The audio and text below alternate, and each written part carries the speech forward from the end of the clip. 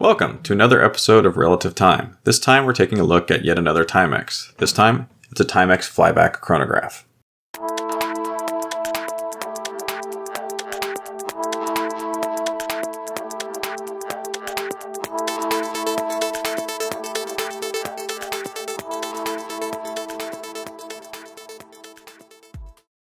At this point, it probably shouldn't surprise anyone that I have a soft spot for Timex. After all, this will be the 7th review here at Relative Time, and it's the 3rd Timex I've taken a look at. But there's nothing wrong with that. After all, they are affordable, reliable, and dependable. And in recent years, Timex has definitely upped their game in their design department, creating some absolutely great looking watches.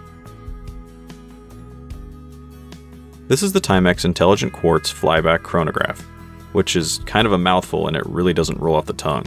So I'll just refer to it as the Fly-Back. Or in this case, I think it's the Stealth Fly-Back. The specific model is TW2R55000. It's part of Timex's Intelligence Quartz line, which as far as I can tell simply means that it's an analog watch with extra features. Now the main feature of this watch is the Fly-Back Chronograph, hence the name Fly-Back, which if you aren't familiar with, simply means that it has the ability to restart the chronograph with the press of a single button, rather than having to stop, reset, and then restart the chronograph. It saves time and was originally designed for pilots. The watch has a black brushed stainless steel casing with a matching Milanese chain bracelet.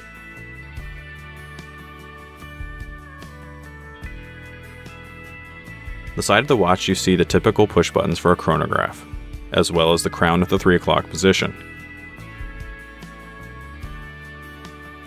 The back contains the Timex and the Intelligence Quartz logo. As an extra, you can see quick release for the chain bracelet. It has a black dial with rose gold hands and markings, with a date at the 2:30 position. You can see a small T on the back of the second hand for Timex. There are subdials at the 4 o'clock and the 10 o'clock position for the chronograph, with the upper subdial at the 10 o'clock position doubling as a second time zone indicator when the chronograph is not in use. The rose gold against the black background is very striking. In addition to the Indiglo feature, the watch also features lume on the hands, as you can see here, as well as when you push the crown in, the Indiglo lights up for a few seconds. The watch is about 44mm wide without the crown, and 47mm with the crown. The thickness of the watch is about 14mm, with a strap width of 20mm. Here's the Stealth Fly-Back on my wrist, which is a diameter of about 7 inches. The watch is a tad bit on the large side and slightly thick, but overall very comfortable, and it is very striking. By itself, the all-black stealth look is very bold. Mixing that with the rose gold markings makes the watch incredibly striking. It's definitely a watch that will get noticed. The Milanese chain-style bracelet is very nice. It's definitely something different from Timex that I don't believe I've seen before. This is probably one of the more dressier upscale Timexes I have seen. At first, the dial design may seem a little busy, but it is very nicely designed and gives the watch a great look. Not to mention that the second time zone feature is great when traveling.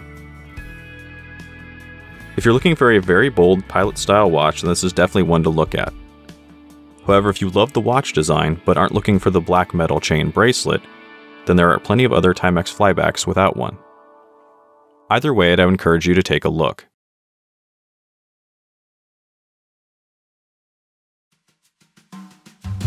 Now let's take it down a notch.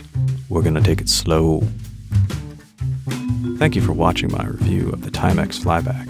If you liked it, please subscribe to my channel for more watch reviews as they come.